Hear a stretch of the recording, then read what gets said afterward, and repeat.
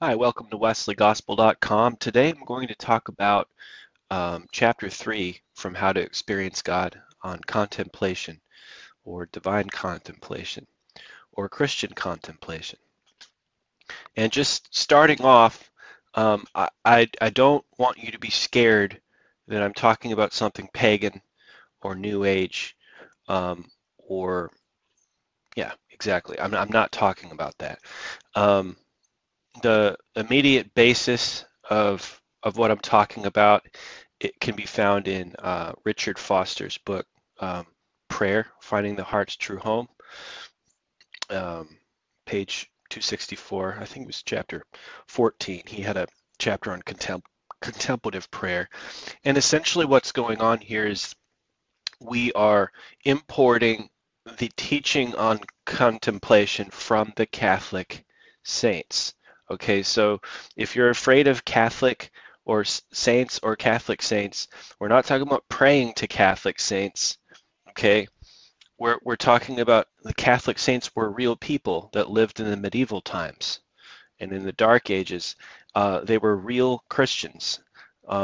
So most Christians today, when they look back into the past, they think of, maybe they have a subscription to Christian book distributors, and they might see biographies of different missionaries, Protestant missionaries from the past, like Eric Liddell or William Booth or John Wesley or things like that, Hudson Taylor.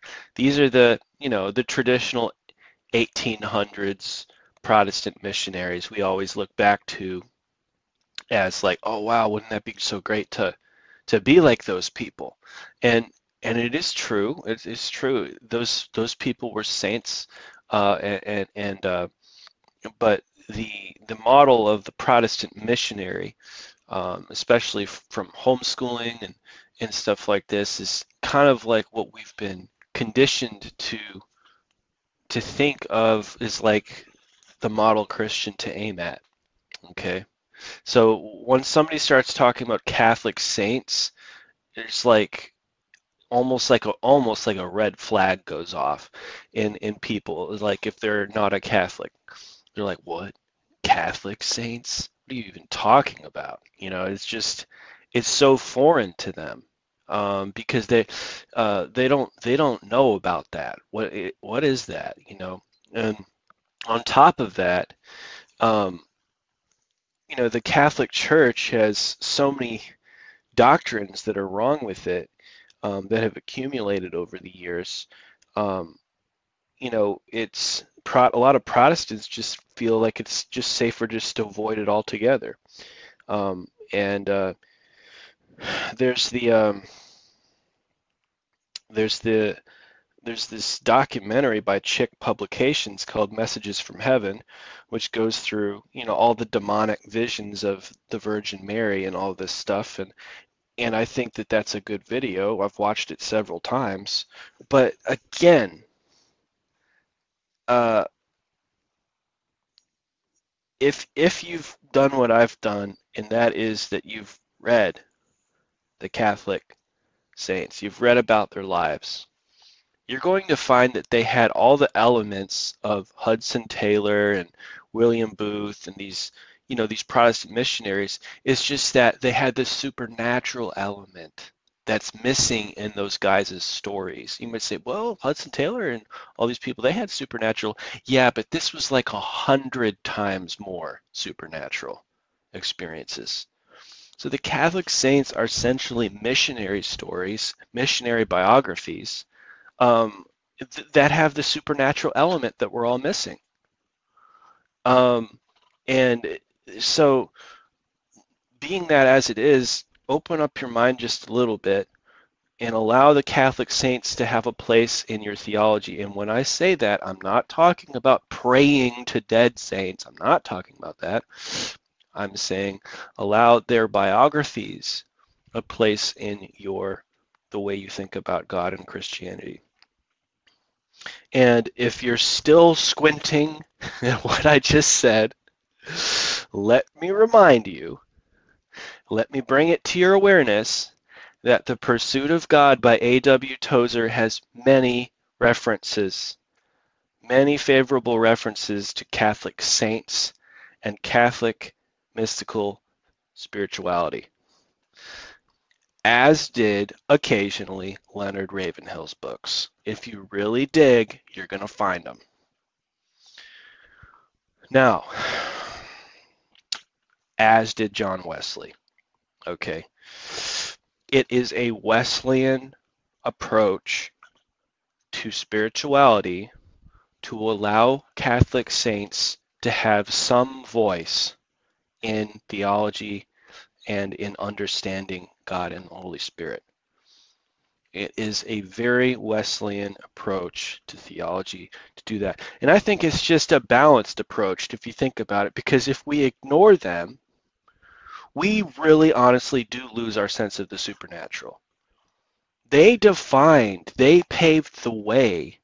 They were able to carve out paths. They were the ones who defined the limits of the supernatural. They were the ones who built the skeleton and put meat on the bones of what it means to be a charismatic Christian. What William Seymour did at Azusa Street.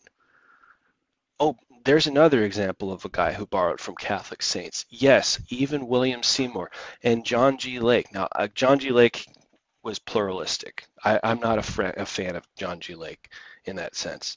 But even he borrowed from Catholic saints.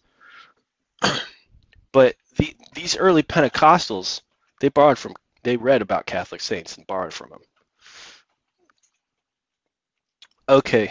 All right. So I just wanted to start off by saying that, and especially The Pursuit of God, which is a very well circulated book among Protestants. There's Catholic saint spirituality in that book. Okay, now that I've said that, what is contemplation? What is contemplation and or what is contemplative prayer? This is the distinctive teaching of the Catholic saints, or some people have controversially come to call them Catholic mystics. As to get a little bit more specific, a Catholic mystic is a certain type of Catholic saint that was charismatic. So in other words, it's the old word for Catholic charismatic,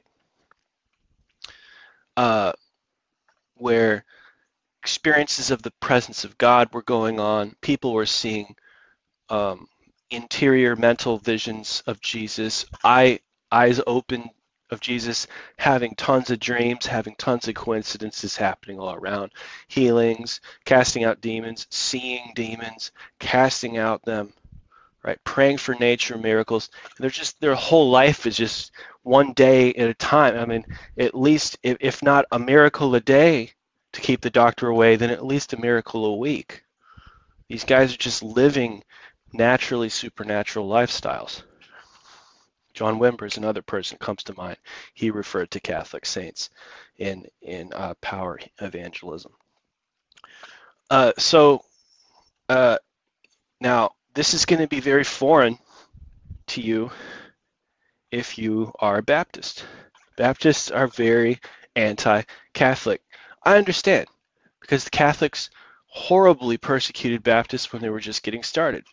But we have to, get rid of some of these prejudices, I think, if we want to get back to the book of Acts.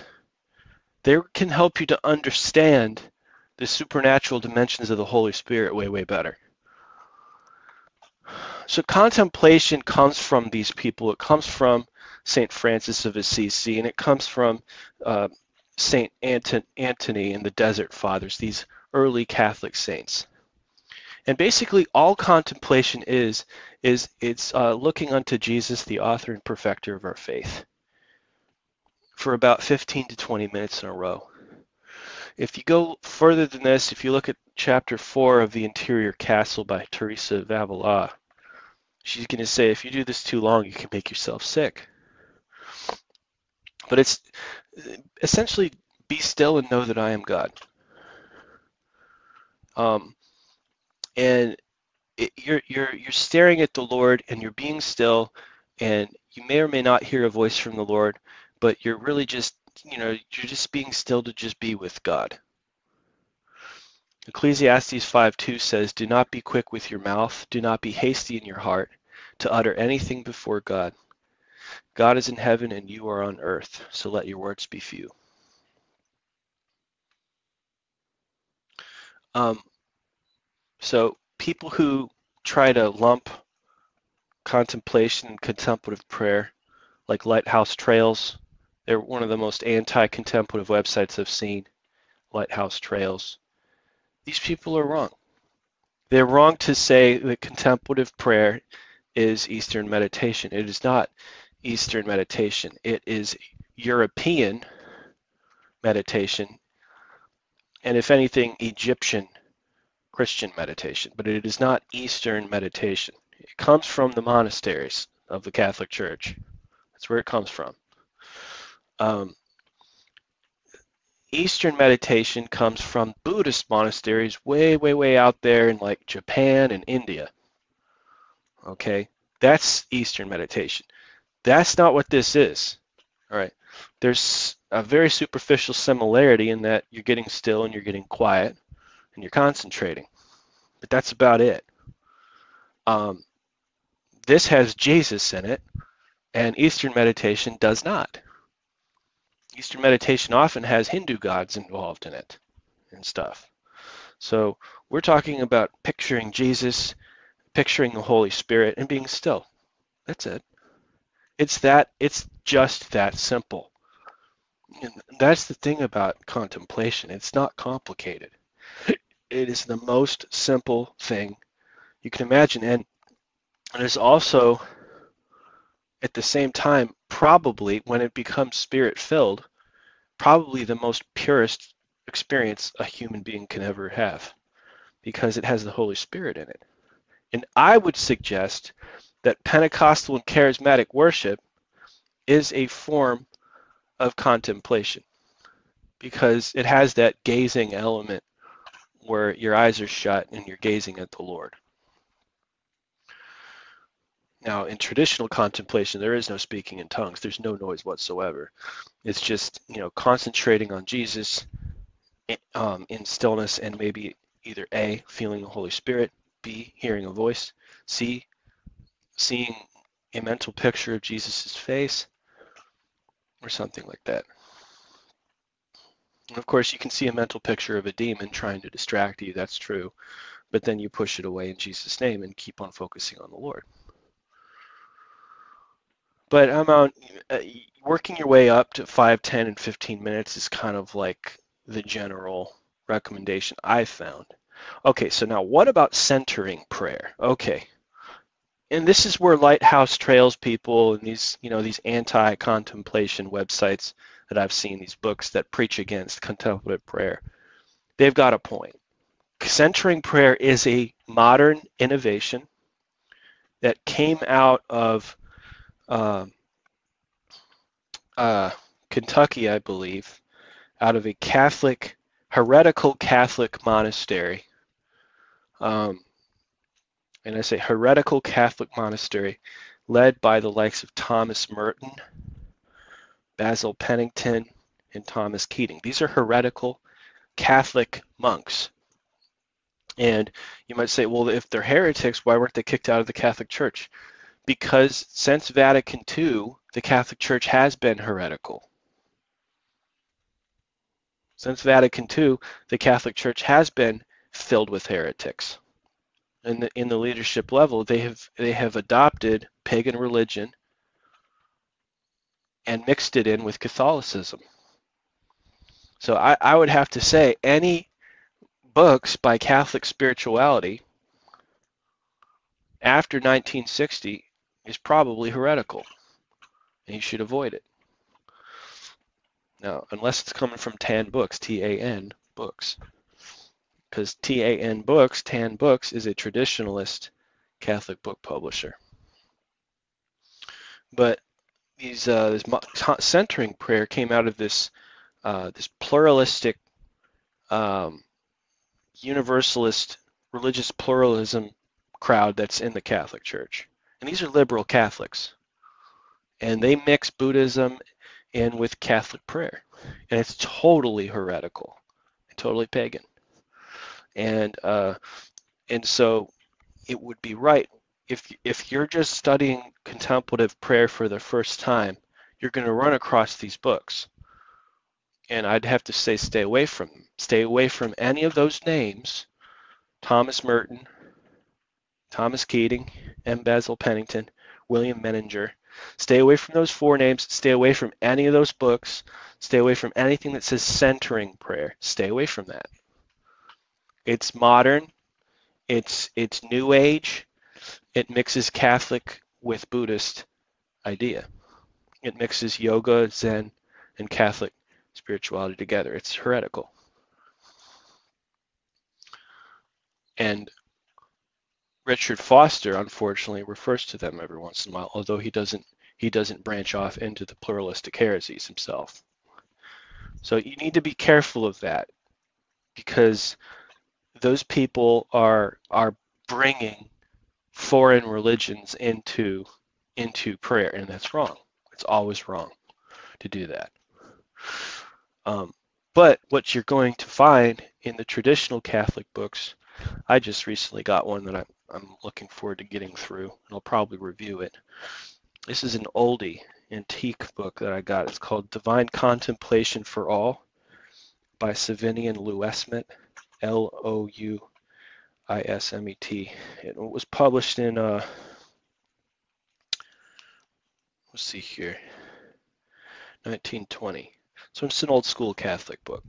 It's got a lot of Bible verses in it, a lot of books, references to mystical theology, and the things that you're going to see in that type of traditional Catholic mystical theology is occasionally you're going to find references to including the Virgin Mary in your prayer life, which of course any Protestant would absolutely hate the sight of that. And here's how I handle that. Ignore it. Because everything else is fine that they're doing. You know, they're basing their prayer lives on the Bible. They're bringing the supernatural element in. This is what the Protestants are missing.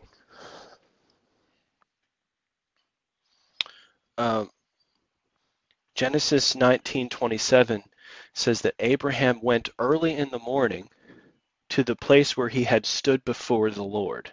I personally believe that's talking about contemplation. He's standing up and he's standing there before the Lord. There's no intercessory prayer. There's no prayer list he's going through. He's just standing there.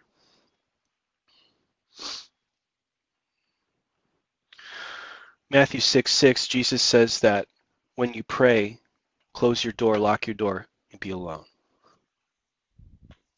And that's an incredibly important aspect.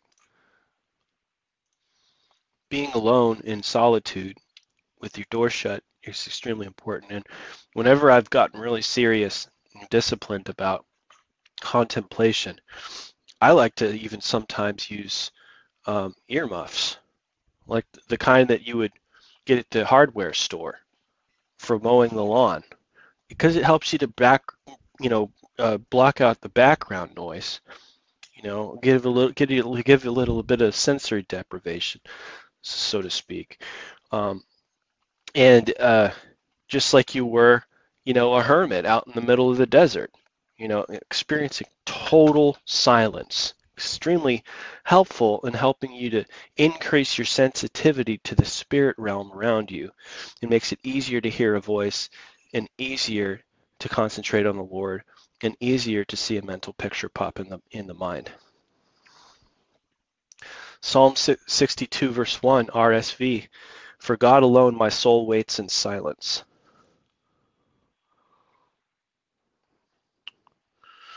What about positions and postures? Again, this is another thing that in the Eastern, you don't do any yoga at all. And if you are planning on doing this and you're doing yoga as an exercise, stop it and repent from it. Okay? Because yoga postures invite evil presence. They invite evil presences. Whether you're aware of it or not, they do. They're a cult. The shapes that you make with your body when you do yoga postures, they invite Hindu spirits. And you need to be aware of that. K.P. Yohanan talks about that in Revolution and World Missions. Don't do yoga. Come up with another thing. Go to the gym and get a personal trainer, but don't do yoga. Okay? It's just that simple. There's so many different types of exercises out there to keep yourself fit, lower your blood pressure and all this. You don't need to do yoga. Don't do yoga. So what kind of positions are okay when you're doing Christian, contemplative, Catholic, biblical, contemplative prayer? Well, there's lots in the Bible. That you can sit cross-legged in a chair, First Chronicles 17:16. You can lay prostrate, Leviticus 9:24. You can bow down, Exodus 34:8. You can kneel, Ezra 9:5. You can stand, Nehemiah 9:5. You can raise your hands, 1 Timothy 2:8. You can sit before the Lord like David, First Chronicles 17:16. So I think that's the most comfortable position for me. It's just, basically you're just sitting Indian style. When I don't like the phrase Indian style because that makes you think Hinduism, but you're just sitting cross-legged. Let's just say you're sitting cross-legged on the ground. It's fine.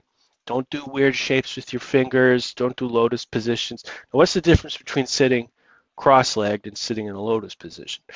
The lotus position is where you try to actually pull your feet up on top of your thighs. It's weird, it's awkward, and looks like a really great to tear your meniscus. Great way to tear your, the tendons on your knees. So don't do it. Okay? There's no need for you to do a lotus position and tear your knee tendons. Okay? It's more natural to sit cross-legged with your feet under your thighs. Okay? And that's what you have in 1 Chronicles 17:16. David did that. Contemplation is concentrating on God, loving God, and fearing God. Fixing your eyes on Jesus, Hebrews 12:2. Focusing on the Lord. You love the Lord. You love the Holy Spirit. You draw near to God, and then He draws near to you eventually. Hopefully, He will. There's a fear of the Lord, Proverbs 9:10, that you have, though. And you're resting and you're concentrating on the Lord. So, really, all you need to do is find a quiet place where you can be all alone. Lay prostrate on the floor or sit cross-legged. Close your eyes. Try to concentrate on God for at least 15 minutes in a row. And feel after God with loving reverence, as the book of Acts says that we feel after Him. And get a composition notebook. If you experience any psychological or spiritual phenomena, you can journal it. You hear a voice, you see a vision, you see a mental picture popping in the head, that is a vision. It's a closed vision. Journal it. Journal it. And you might find that most of the time when you do this, nothing's going to happen. So don't expect stuff to happen right away. But if you get in the habit of doing this on a regular basis, you might just find that you're going to have more Holy Spirit dreams later on, 12 hours later when you go to sleep. It sensitizes you to the Holy Spirit and to the spirit realm. So God bless you out there. I just want to re-emphasize there is nothing New Age about what I just talked to you about. Okay? And here's where the delicate difference exists.